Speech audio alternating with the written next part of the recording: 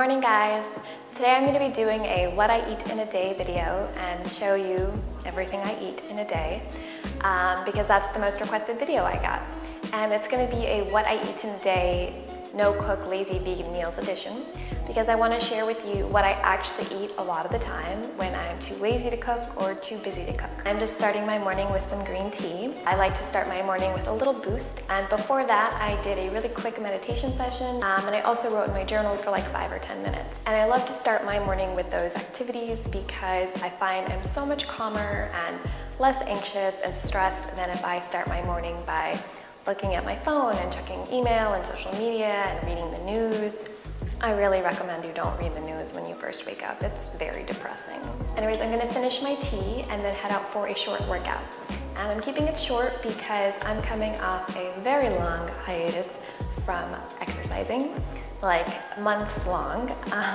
So I don't want to injure myself. And after my short workout, I will see you back here. Alright, so I just got back from my morning workout and I am ready for a hearty and nourishing breakfast. So this is an instant superfood muesli, and I like to make it because you can have muesli in just a few minutes. You don't have to wait for it to soak, and it's easy, it's healthy, and it's packed with superfoods. So we're gonna start with about a half cup of oats. These are rolled oats. And then we're gonna add this plate of superfoods. We've got about 3 to 4 tablespoons of unsweetened coconut flakes, 2 tablespoons of walnuts, 2 tablespoons of raw buckwheat groats, a tablespoon of chia seeds, and about 2 to 3 tablespoons of raisins.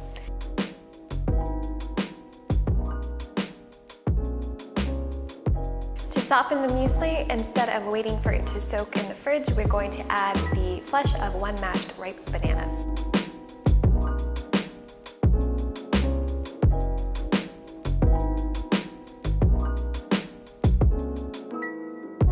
Once it's all nice and mashed, we're going to add it to the oats mixture.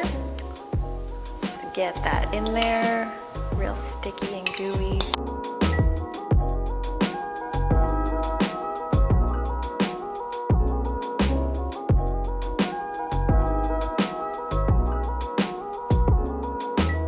So we mixed the banana with the oats and everything else until it got a nice little texture. And then we're going to serve it on the side of some coconut yogurt. You can also serve it on the side of plant-based milk.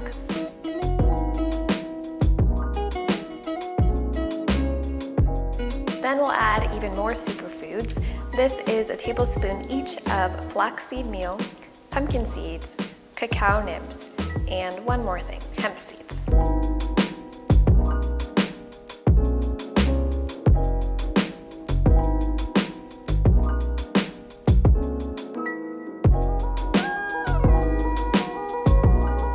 Alright, I'm back home and in the kitchen.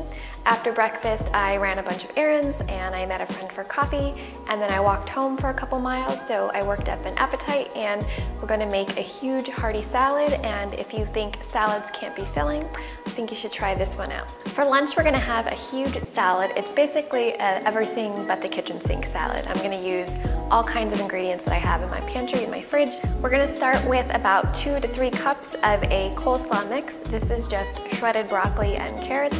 It's from a bag. It saves a lot of time. You can use any kind of bag salad you like. And then I'm going to add some canned chickpeas, about a half cup to a cup. Just want to make sure I get enough protein since I've been active today. And then we're going to add some nuts and seeds and raisins. This is about 2 to 3 tablespoons each of cashews, sunflower seeds, and raisins. And the nuts and seeds are raw. So just toss all of that in there. And then we're going to add some creamy avocado. This is half of a avocado and it's ripe, so it's going to be delicious. For our salad dressing, we're going to be doing a tahini maple dressing, which is one of my favorite dressings, and it's super simple. We're going to start with 2 tablespoons of tahini. Tahini is just ground sesame seeds into a paste or liquid form. We're going to add about a tablespoon of apple cider vinegar, and that will be the acid in our salad dressing. We're going to add a few pinches of garlic powder, a generous sprinkling of black pepper, some pink Himalayan sea salt. When you're making your own salad dressing at home, it's really important to season it properly so that every morsel has a little bit of flavor. Then we're gonna add about a half tablespoon of maple syrup. That sweetness really balances out the acidity from the apple cider vinegar. And that's about it, and we're just gonna whisk it, if I can find my whisk.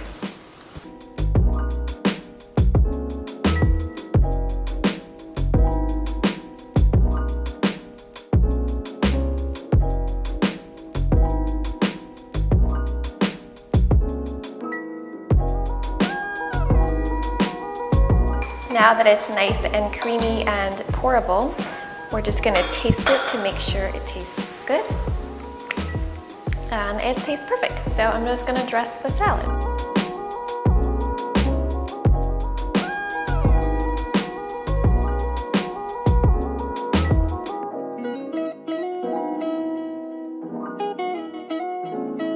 After I did some work this afternoon, I treated myself to a glass of wine at a bar. I didn't show you that because you know what a glass of wine looks like, but now it's almost dinner time, so let's head into the kitchen to show you an easy, quick dinner. For dinner, we're gonna be having some really easy tacos. I love Mexican food, but I don't really love to stand by the stove and make refried beans from scratch or do lots of other time-intensive things when I'm feeling lazy. So this is a really easy 5-minute taco recipe. Canned black beans, I've just rinsed and drained these. Of course, if you use beans that you've cooked that are, dried to begin with, that's great, but to save time, I'm using canned beans. Then I'm also going to add some canned corn that I've also rinsed and drained.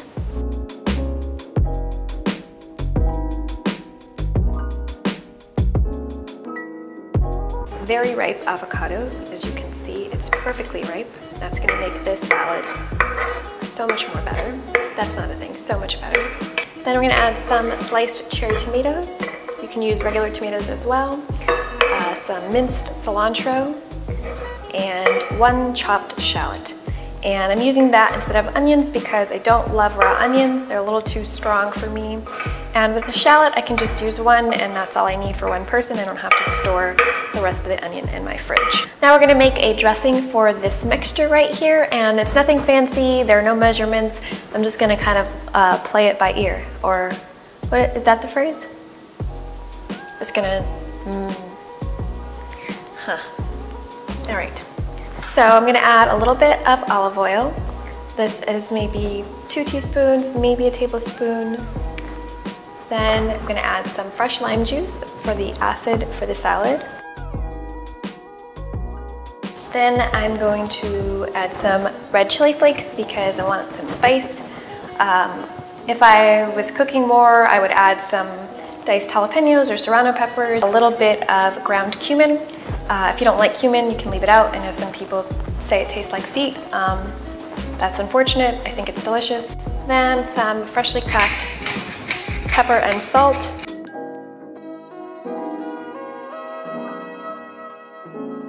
And I'm gonna kind of mash up the avocado so it's kind of like a guacamole almost, but not, because guacamole doesn't have black beans or corn. To go with our tacos, we're gonna have a really easy vegan sour cream. This is a store-bought Greek-style vegan yogurt. It's from the brand Kite Hill. It's made with almond milk. And if you can't find Greek-style yogurt, you can use any plant-based yogurt. It just won't be as thick. So to this, I'm gonna add a little bit of apple cider vinegar and some lime juice. You could also use a store-bought vegan sour cream. Or you can make one at home from scratch. I have a recipe for a cashew sour cream. If you're interested in that, let me know in the comments below, and I will put up a recipe for that. Then we have our tortillas right here. These are corn tortillas. They're made with just white corn, water, and lime, so they're gluten-free as well. Since this is a no-cook video, of course, you can just put your filling onto your tortillas like this. You can also microwave your tortillas so they're warmed up, or you can char the tortillas for about 10 seconds on the stove over an open flame. I know this involves some cooking, so it's totally optional.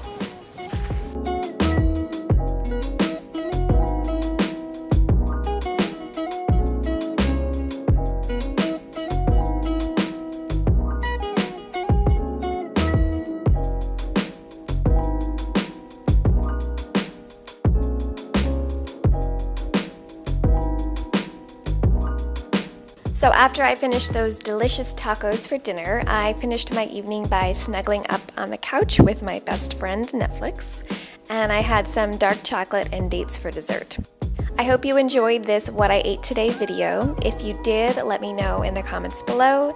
Hit that thumbs up button, and of course, don't forget to subscribe so you get more videos from me.